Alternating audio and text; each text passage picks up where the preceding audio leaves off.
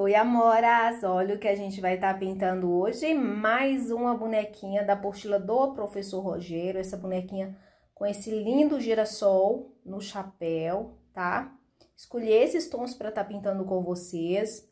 Não se esqueça que é um projeto da apostila 18. E se você não adquiriu, ainda dá tempo. Entre em contato no telefone que tá passando aqui na tela e vamos pintar. Para a blusa, eu vou começar trabalhando com amarelo bebê.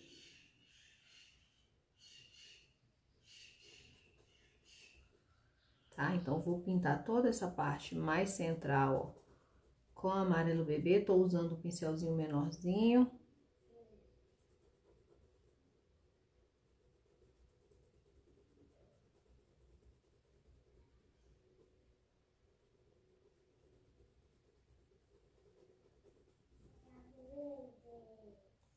Certo? Aí, abaixo do babado, eu vou usar a cor mostarda. Se não tiver mostarda, pode ser o ocre ouro ou um tom de amarelo mais escuro do que o amarelo bebê.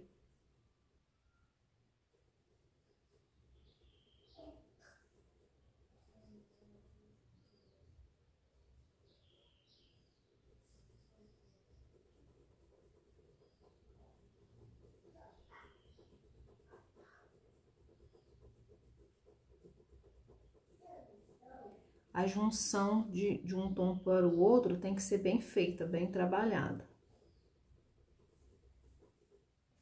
Na parte de baixo, eu também vou usar o mostarda. Eu te amo. Também te amo, filho. Vou brincar com você de bloquinho. Daqui a pouco a mãe vai brincar com você, só vai terminar, tá? Ó, de forma que essa parte mais central aqui, ó, ela fique mais iluminada, tá? Por isso, coloquei o amarelo bebê. Certo? Com branco, eu vou preencher essa parte aqui, ó.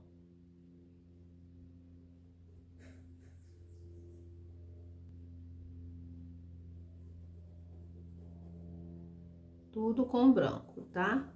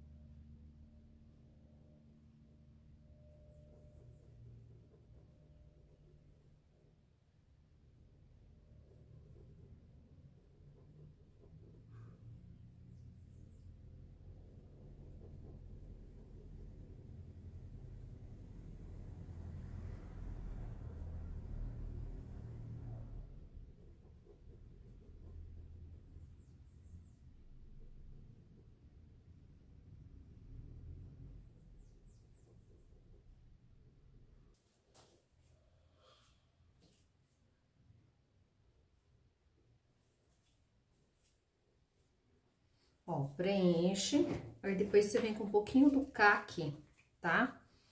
Bem pouquinho mesmo, a gente vai fazer uma sombra aqui, ó, nas partes que tem sombra, ó.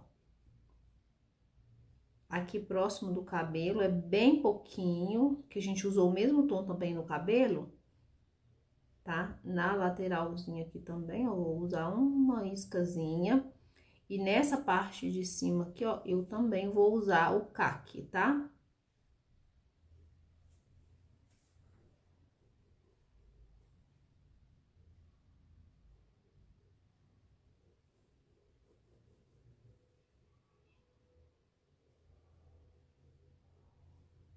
Pintou o cabelo dela? Uhum. Nem. Vou pôr um pouquinho aqui, ó. E depois a gente estampa a blusinha, tá? Pro lacinho, gente, vou fazer um lacinho bem simplesinho, tá? Eu vou usar branco.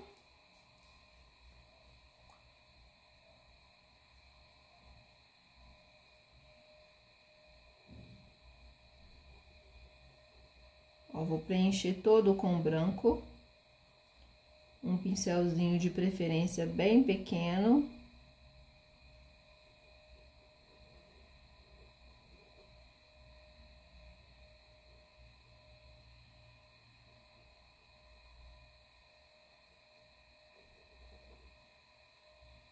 E aí, tem as partes de dentro aqui, ó, que a gente precisa tá sombreando, tá? Eu vou usar o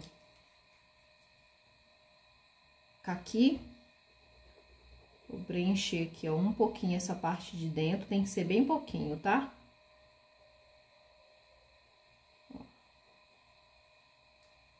Aqui um pouquinho, nessa parte de dentro aqui, um pouquinho de sombra.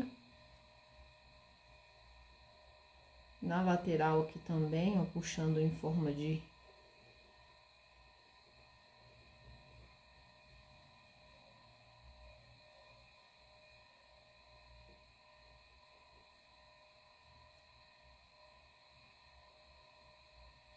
quina. Depois eu vou retocar o branco para ele ficar mais iluminado, tá? Já vou aproveitar para fazer o brinco.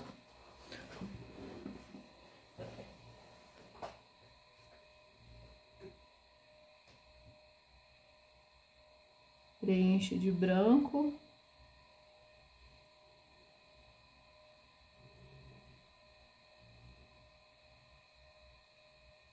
Depois de secar, posso sombrear se eu achar necessário, tá? Vem aqui na blusa, ó, já tá sequinha, a gente vai estampar agora.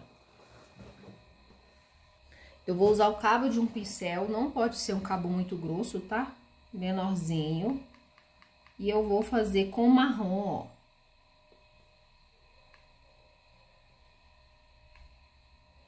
Observe bem onde eu tô colocando, ó, meio que em forma de triângulo, tá?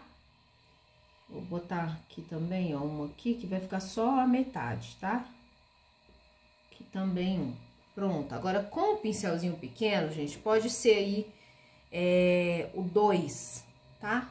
Tem que ser um pincel pequeno. O ideal é aguardar secar essas bolinhas marrons, pra você não esbarrar nela, tá? Mas aqui eu não vou esperar secar, não. E eu vou vir com a cor melão, mas pode ser um tom de amarelo aí. Qualquer tom de amarelo, ó. E eu vou fazer florzinhas aqui, ó, com a lateral do pincel, ó. Tá?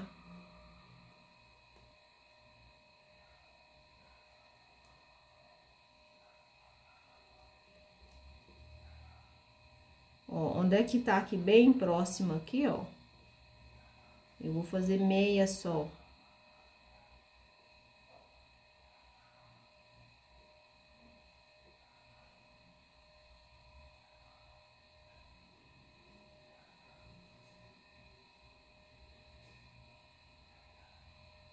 Tá? Só pra fazer uma estampinha. Aqui embaixo tem mais um detalhezinho, tá? Que eu vou tá fazendo com pincel filete, com a tinta branca. Ó. Vou fazer aqui por cima.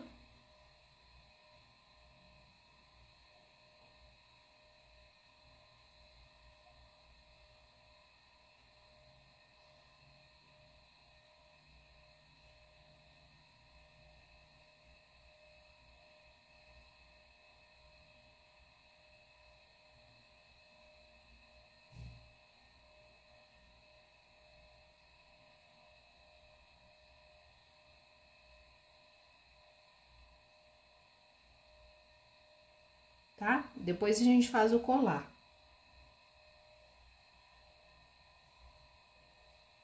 Eu já vou dar uma retocadinha aqui no laço para iluminar.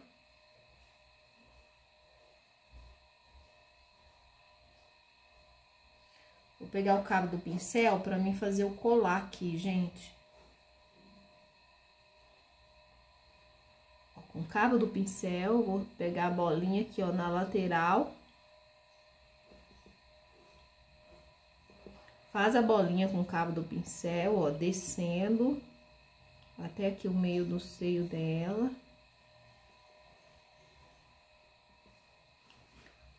Depois, vocês fazem um contorno, tá? Com um tom de cinza, ou pode fazer com um tomzinho de amarelo também pra combinar, ó. Tem que aguardar secar, porque essa fica um acúmulo de tinta. Depois é só fazer o contorninho.